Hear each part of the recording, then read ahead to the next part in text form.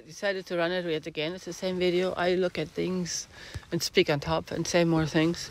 I look at things, pictures or images. I look at them and I like it again and again and again and again and again.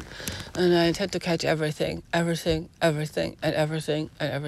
go again and again and everything. And I'm just like absorbed and submerged when I like something, you know, and I want to see if there is something, what is there. I want to see everything and all of it until I don't feel compelled anymore. I think I have it all figured out, and then I want another one. I want a new one.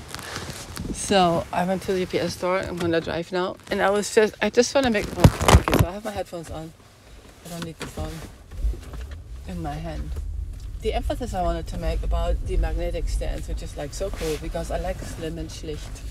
But the desperation I feel to actually connect my device, that it actually charges, and that goes for both, like for the stand, and it also goes for the battery. It's so outrageous. Now, I forgot to put my head. See, I'm busy now, and I usually have to speak when I drive. So usually I'm super focused on anything I ever do. No, I might start driving without the seatbelt, like out of the parking lot if I feel like doing that. But right now I was actually forgetting it because I'm intending to be 100% on the recording. So the desperation I feel about these magnetic stands is like outrageous.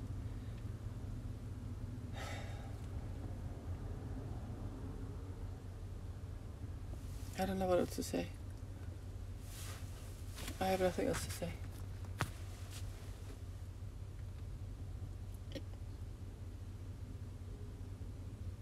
Oh, I do not watch myself in the mirror much because I don't know what's there to say.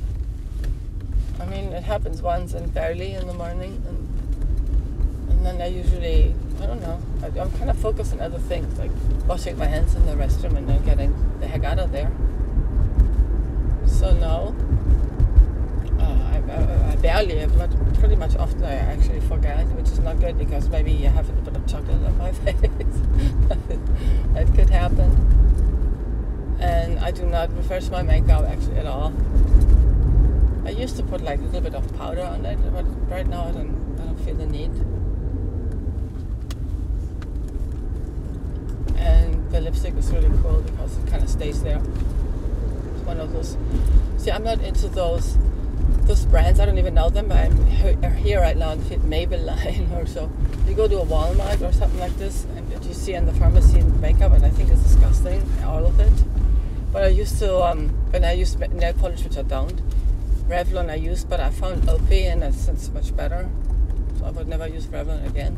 And this CoverGirl, I discovered it in Mexico a very long time ago, which keeps the lips always nice, painted the whole day. Even if you drink and eat stuff, mostly. Well, sometimes I refresh after eating. So that's cool. I like to have like zero complications in that department because my mind is always working something. So I don't know. I cannot possibly imagine doing more. I mean, I wouldn't mind if someone else does it for me, but I don't think my face needs more. So what's the point of that? What? I'm getting an image like sitting there like with people doing face. Yeah, what, for a TV show?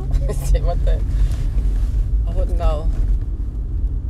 Yeah, I like I said, it would be nice having a tiny bit better. Actually, I should. Maybe I'm protecting myself not watching in the mirror. I guess it's not nice because I don't know. Maybe I feel a little bit helpless too. Maybe I need a little bit of help too.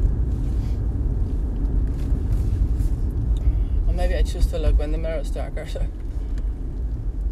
Otherwise, yeah, I would look many times in a day and would check on the makeup and make it clear. But I get the feeling no one's looking at me anyway, so I don't know. It's just a big bunch of rejection all day long.